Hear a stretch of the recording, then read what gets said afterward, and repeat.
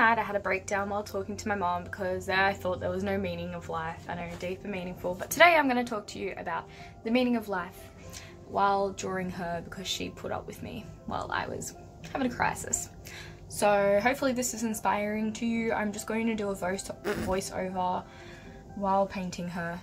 Okay, so this is going to get really deep, but we're just going to jump right in there. I was told that committing suicide was the most unforgiving thing that someone could do. And thankfully this stopped me from ever doing anything because I thought I was being selfish. And I was also way too scared to hurt somebody else through my own actions. But I know that some people's pain is just way too strong for that. And it doesn't matter how someone may seem externally, because it's really their uncontrollable thoughts on the inside that's driving them.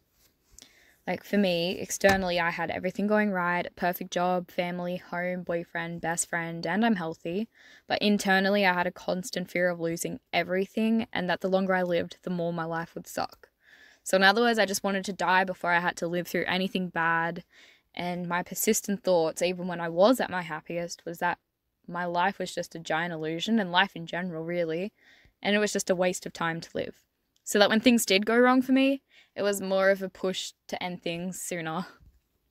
My mom was telling me that she could see herself in me, and she was saying how proud it makes her. And I realized that after she dies, she is still going to live through my actions.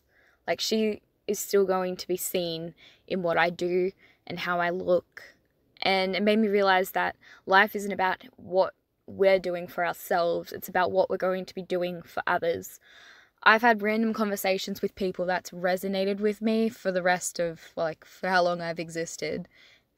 And it made me realize I want to do that to other people. Like, I'm being a teacher, I'm going to be a mum, and I want to just share my knowledge and my experiences and just impact their lives so that when I die, I live on through them, through what they've taken from me. And I feel like that's the meaning of life. It's what we are doing for others and what we can share with others so that when we do die, we live on. I hope that this is making sense, and I just want to say as well that it's not even hard. Like, being yourself is all you have to do. Like, all the people who have massive impacts on my life are just being themselves. Not everybody's sharing the same struggles, but I just thought even just providing one solution to a struggle I was facing that others might be facing too, it's just worth putting out there. So I hope someone found this inspiring or moving or whatever.